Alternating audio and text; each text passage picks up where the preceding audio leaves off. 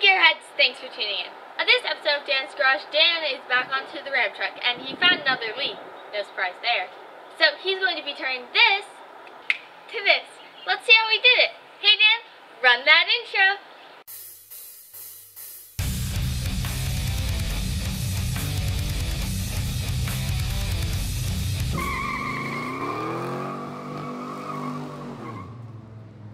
Now I know what you're saying. Hey Dan, you already resealed the Hydroboost. I did, well, Albert and I did, but that was back here between the two parts. Now it's leaking up front here, which is the spool valve, and there's a little O-ring gasket in there, and I think that's no bueno. I'm hoping it's no good because we're going to take it out, and if we take it out and it's good and we replace it and it doesn't do anything, then, well, we've just wasted time. But we're going to go ahead and do it anyway, so let's get right to it. First thing I'm going to do is disconnect the master again, and that we just need to take these two nuts off, and then we're going to go ahead and pull that out of the way as much as possible without damaging the lines, and we'll bungee cord it up. So let's get right to that.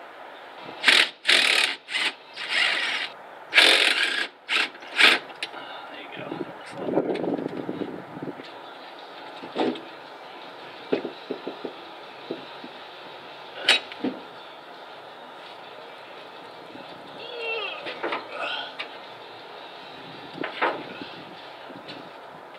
But now that with the master out of the way, we can see this is the area it's leaking. You can see it coming down there.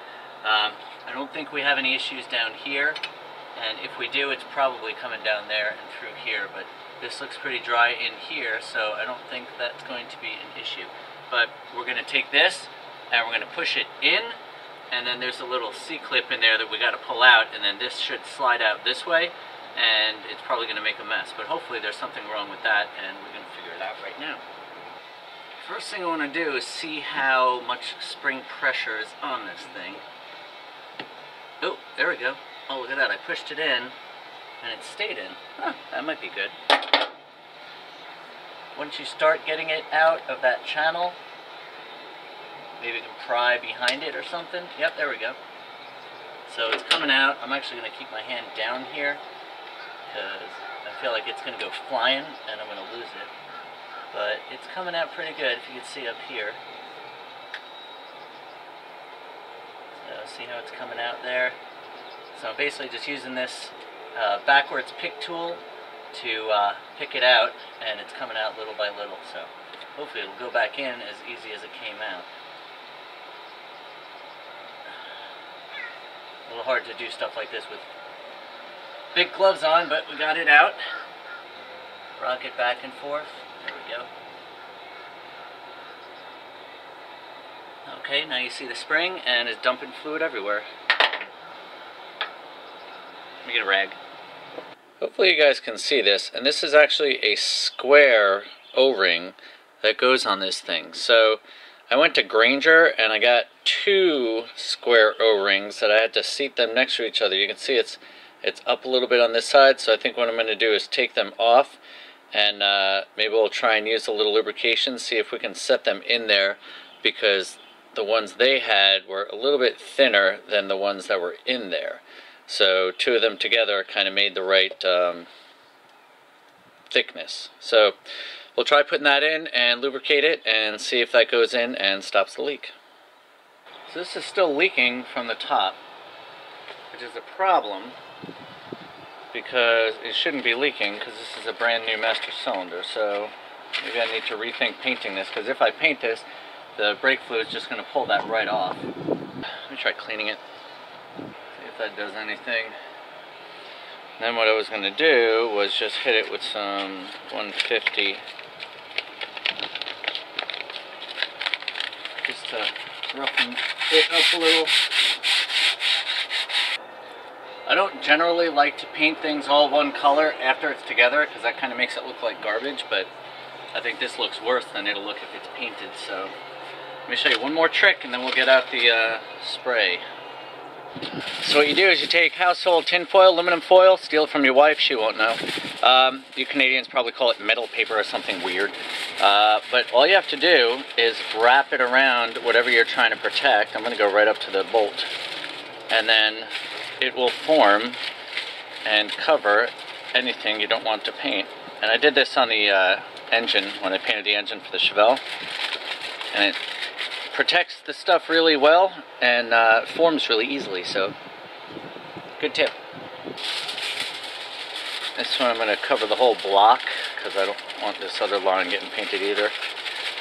At least try to make it look like I cared about painting this thing. So now we are going to be painting the rubber gasket ends, but whatever.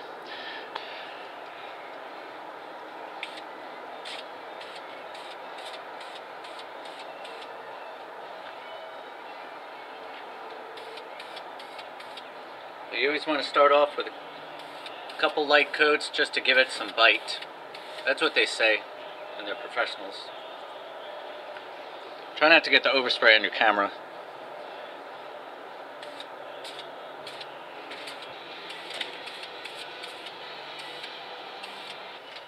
So this seems to have worked pretty good. It does look like it's leaking a little bit on the back, but we're going to go ahead and move this out of the way so we can check the inlet on that spool valve. Remove all this tin foil too. And you can see how well it kept the paint off of there. It's a little splatter, but this is not the best way to be painting things in a vehicle. But you do what you gotta do. So the two gaskets together did not work. I tried to put one in there and it clicked in, but it was too loose and I had to pull it out to see if I can get the spring back in, and it came off of itself. So I think I'm gonna try one of the round ones and see if that'll fit in here better. So we'll see. So the good news is I got it back together. The bad news is I wasn't able to put a new O-ring on it. The old O-ring seemed okay. I know, I'm sure they shrink or they get, rubber gets wasted over time or whatever. It's probably going to leak again, but the only way to get the exact correct one is to buy a whole new gasket set, which is not that expensive, but I really don't have time. I need to use this truck tomorrow, so I'm just going to put it back the way it was. And the bright side is I got the master cylinder painted, so at least, you know, it looked good on the intro when Ashley did that. You thought I was going to fix the problem. So did I, but you know, sometimes you take things apart and you put them back together and you don't know why, but they actually work better. So maybe just by taking it apart and giving it a little love and putting it back together and cleaning it up, maybe it won't leak. And if it does, I'll just have to do it again the right way. So let me go ahead and get this back together.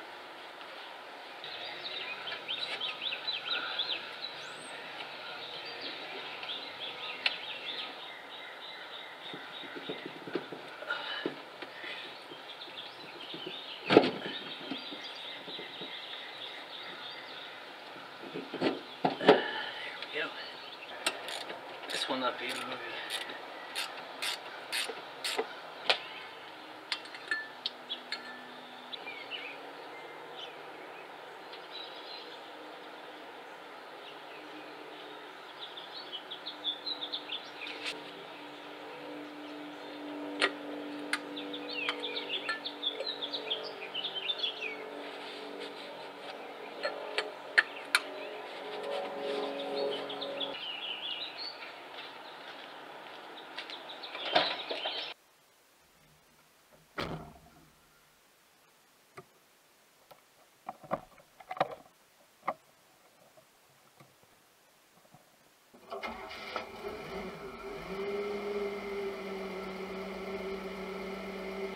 And there you go. It's all back together. It looks lovely. Hopefully no more brake fluid will come out of that master cylinder. It's not overfilled. I don't know what the deal is. Could be because of too much pressure. It may need a booster. I don't know. You can buy them at auto parts stores, like 180 bucks.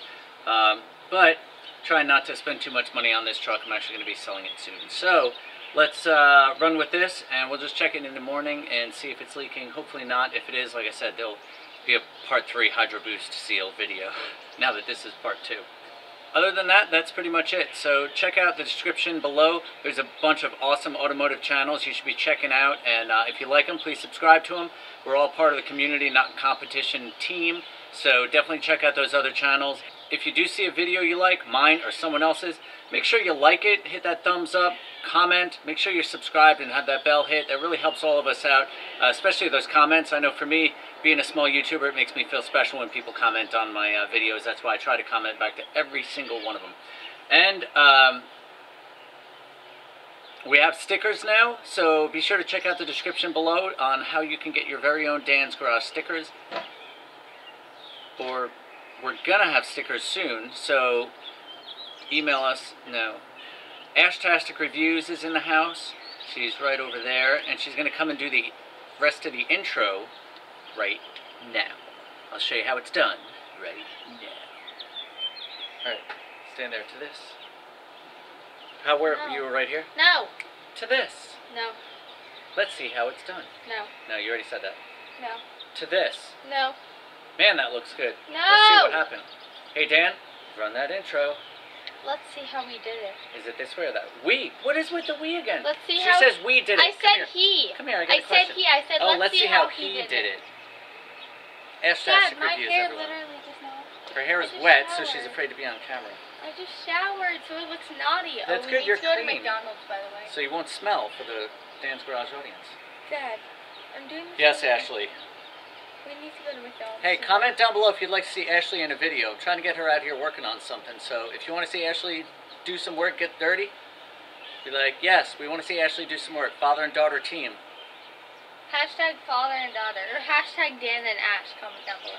Yeah. So, alright, the rest of the intro coming up soon after your hair's dried. How much time do we have? Cut. Editor, cut this out.